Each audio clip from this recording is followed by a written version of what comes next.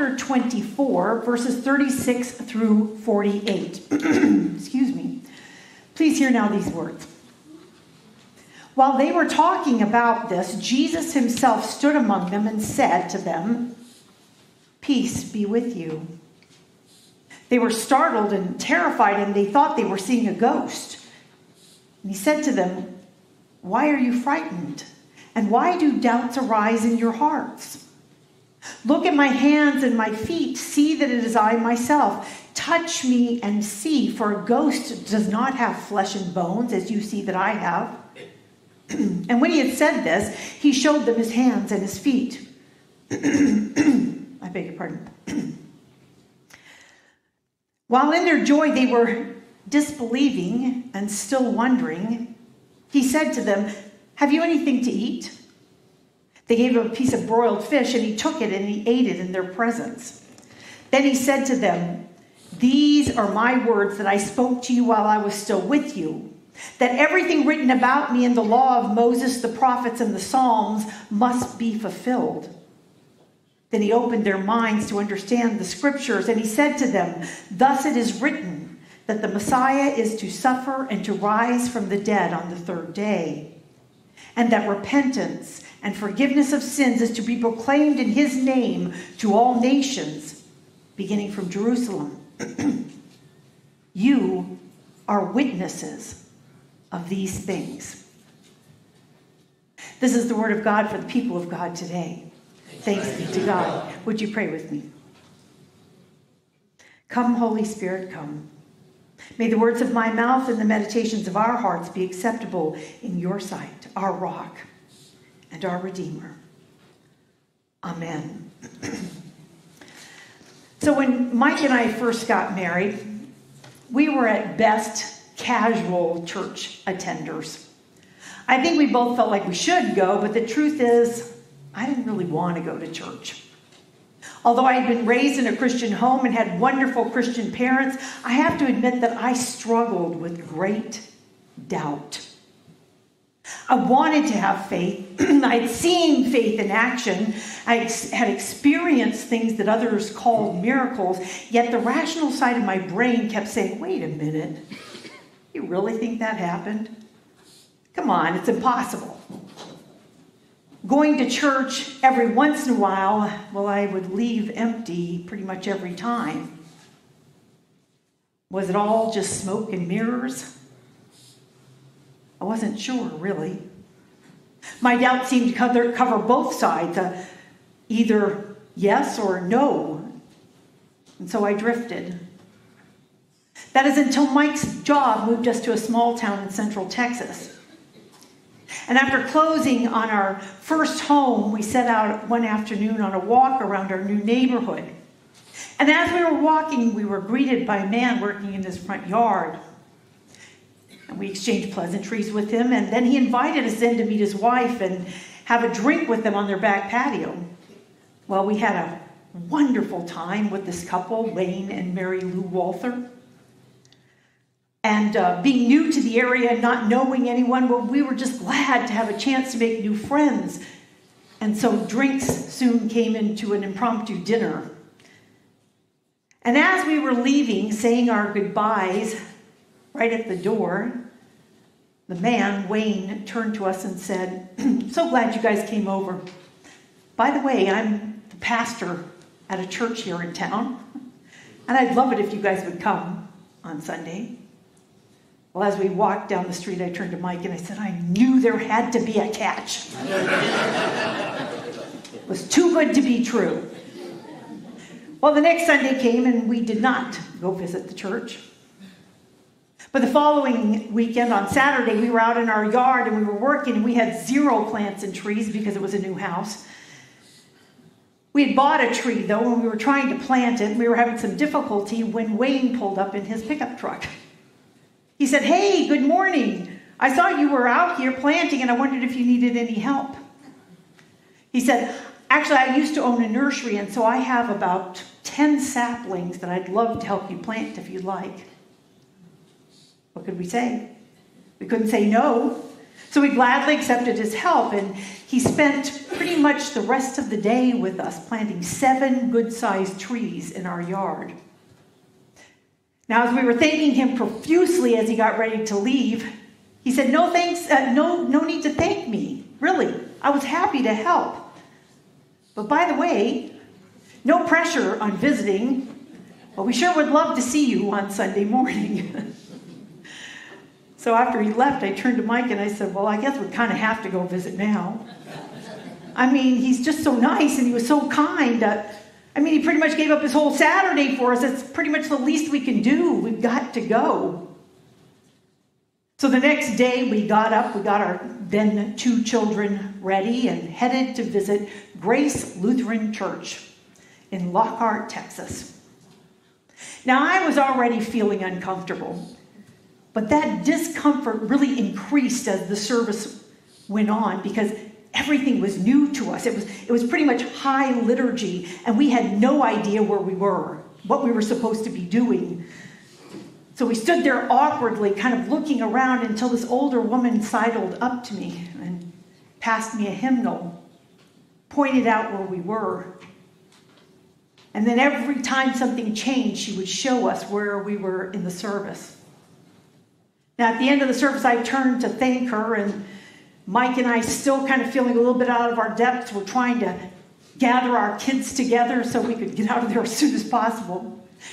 And this woman says, "I'm so glad you came this morning.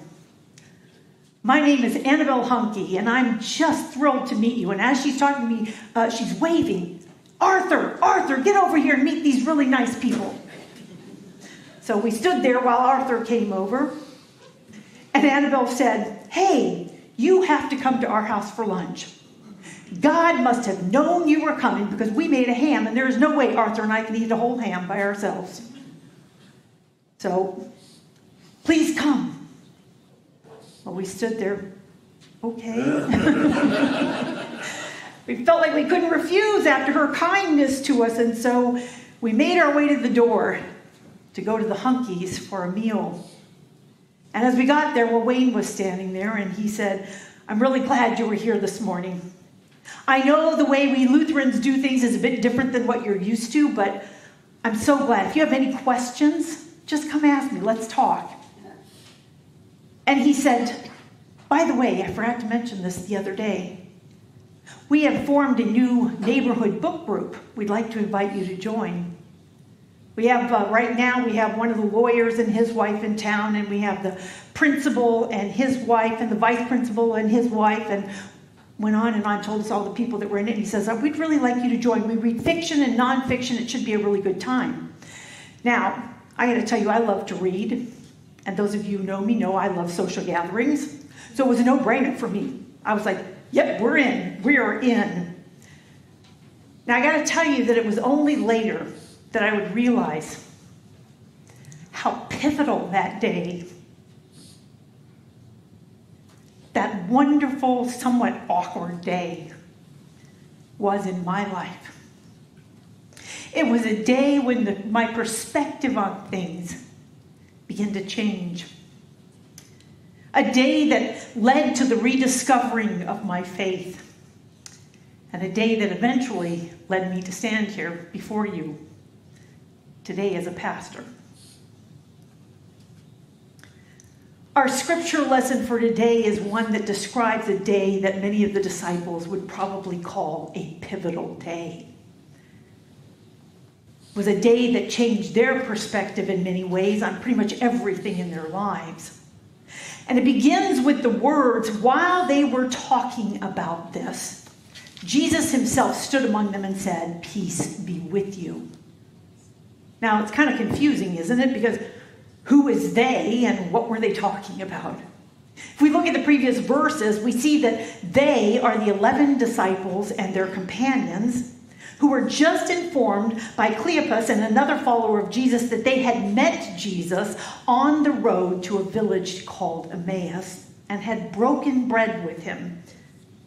So they're coming to tell the disciples, the 11 and their companions, and as they're discussing it, Luke tells us that Jesus appears in their midst and says, "Peace be with you." Now, the Greek word here is irene, which means peace, but it means a little bit more than peace. It means peace amid chaos. I love that. Peace amid chaos. Peace amid your chaos, Jesus says. Peace amid the chaos of your lives right now. Peace amid the chaos of your minds right now. Peace be with you. Now we're told that the disciples and those with them are startled and terrified because they think they've seen a ghost. And Jesus says to them, why are you frightened? And why do doubts arise in your heart? Look at my hands and my feet. See that it is I myself. Touch me and see, for a ghost doesn't have flesh and bones as you see that I have.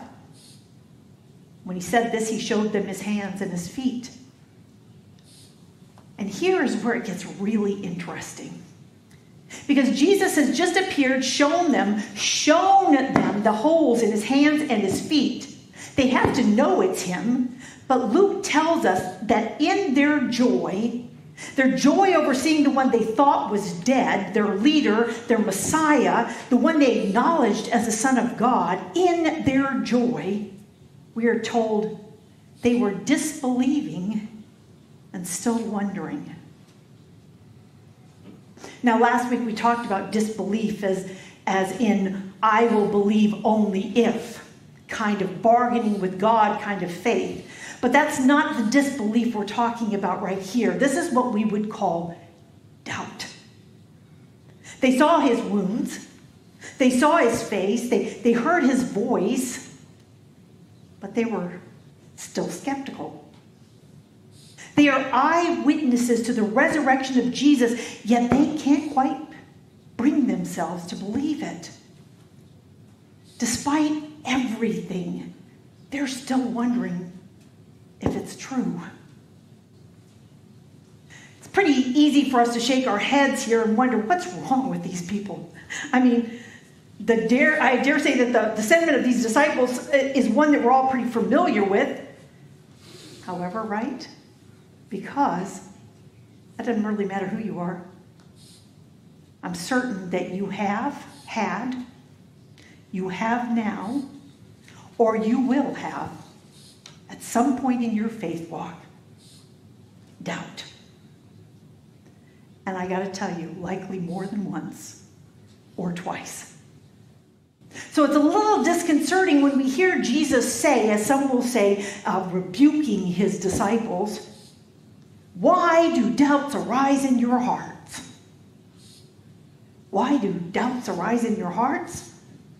Well, because we want to say, God gave us this great brain, this great capacity for rational thinking, and the fact is that the resurrection is beyond all rational thinking, isn't it? The concept of a loving God, one who sent his Son into the world to show us how much we are loved, well, that's pretty much beyond rational thinking too, isn't it?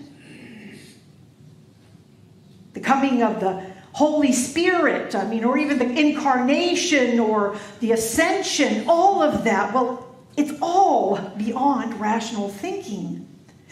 And we're rational people. We were made that way by the God who created us. You see, we experience God, yeah, we might be profoundly changed, but even that's completely irrational. That's why doubts arise in our hearts. Jesus, that's why. This question seems to imply that doubts are bad, and it leaves many of us kind of feeling guilty. Guilty about having doubts and afraid to admit them, ashamed of them, so much so that we bury them. Doubt is wrong, what we think. Doubt is the enemy of faith. Believe, we are told. Ours is not to reason why, just believe. The thing is, you see, we see this passage and tend to read Jesus' words in our cultural context. So we hear an exasperation in his voice. Why do doubts arise in your hearts? Why are you so hard-headed? What's wrong with you? Why is your faith so weak? But if we look at this in the original Greek, what Jesus says is something more like this. Why do you let confused, self-based reasoning fill your mind? In other words, why do you let these thoughts rule your life? In Jan Martel's book, Life of Pi, which many of you know is one of my favorite books of all times, the leading character, a young boy named Pi, speaks about his doubt. He openly expresses his skepticism that comes from reasoning and his scientific understanding of life. But he says this: to choose doubt as a philosophy of life is akin to choosing immobility as a means of transportation. To choose doubt as a philosophy of life is akin to choosing immobility as a means of transportation. I love that. You see, that's what Jesus is saying here. There's no shame in doubt. Ask questions, seek answers, but don't just sit in a room ruminating about it. See, doubt is not the enemy of faith. Doing nothing is the enemy of faith. You will doubt. You will doubt. Even if you have seen, you will doubt. Because you see, faith without doubt is not really faith. If you know with certainty that something is true, well, faith is superfluous, right? As pastor and author David Luce says, faith is not knowledge. It is trust in spite of the lack of evidence. Faith is acting as if something is true even when you have no proof that it is. See, the disciples are all in this room going back and forth over the resurrection. Did he or didn't he rise? I don't know. Was it really him or was it someone just pretending to be him? I don't know. How do we know? Well, if we can't prove that it was him, well, maybe people won't listen. But if we can prove that it is him, well, maybe they will listen. I don't know. What if they prove us wrong? Then we're going to look like complete fools. I don't know. Peter, what do you think? Well, I'm not sure. It kind of sounded like him, but what do you think, John? Well, I agree it could have been him, but really, what are the odds? I mean, what do you think, James? Well, if he did rise, I mean, what does it really mean? We're still under Roman control, and if we come out saying we believe, well, they're likely going to kill us. So there's that. What do you think, Andrew? And then Jesus appears and says, peace to you amid the chaos. Peace to you amid the chaos. And they all jump back because what the heck? Where'd this guy come from? How'd he get in? Is it Jesus? Maybe. Can't be. I mean, sounds like him, but can't be. Must be a ghost. They're terrified. They see him, they hear him, they even see his wounds, but their doubts keep them from recognizing him. Hey, listen, Jesus says, it's me. It's me. And do you remember what I told you? Do you remember I told you this was going to happen? Do you remember I told you I was going to rise?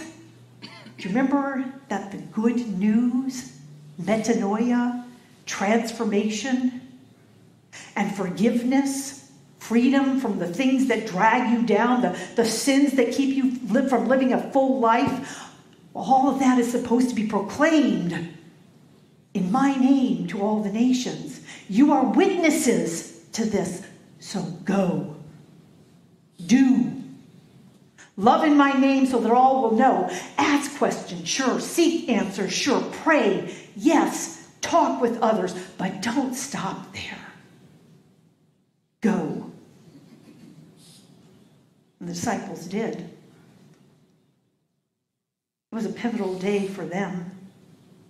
A day that changed their perspective on pretty much everything. Not because they saw Jesus and knew with certainty that he was indeed resurrected, but because despite their uncertainty, they chose to go. They chose to do, and their faith grew in the doing. My friends, that's a profound lesson for all of us doubters out there. You see, faith doesn't grow by seeing. Because in spite of the old adage, seeing is not believing, the truth is, believing is seeing. It's a lesson I learned many years ago in that small town in central Texas. After eating with Arthur and Annabelle, we made the decision to go back to church the next Sunday, the Sunday after that, the Sunday after that. We joined the neighborhood book group. We met with Wayne and joined the Sunday school class at the church, a place where honest questions were not only welcome, but also discussed. Pretty soon I was doing Meals on Wheels and a variety of other things in the community. And slowly but surely I noticed something. My faith began to grow. My faith began to grow because in my doing, you see, my eyes were open to see things in a different light, through a different lens, the lens of faith. And with that lens, I began to both see and experience the power of the resurrection firsthand. See, I don't believe because I have seen the resurrected Jesus personally. I believe because I have met the risen Christ in and through the people of a small town in central Texas. People who cared enough to include me in their circle. People who lifted me when I was down, who comforted me when I was grieving, who celebrated with me when good came. And they prayed earnestly with me when I needed it most. I believe because, you see, I've experienced the power of resurrection in my life, and I have witnessed it in the lives of others. I believe because I experienced Christ here in this place, in each of you. I believe because I am a witness to the difference that Jesus makes in the life of my life and the life of others. I believe because I've experienced the difference that love makes in this world. And I believe because through my faith, I have found the deep joy of serving Jesus. Do I still doubt? Absolutely. I ask questions. I look for answers, but I have learned that faith is not made up of answers. Faith is made up of a lot of questions. And it's looking to the one whom we put our whole trust in. Trusting that what he says is true. And that what God did through him, God can do through us. That's why we, in our doubt, must continue to go, must continue to do.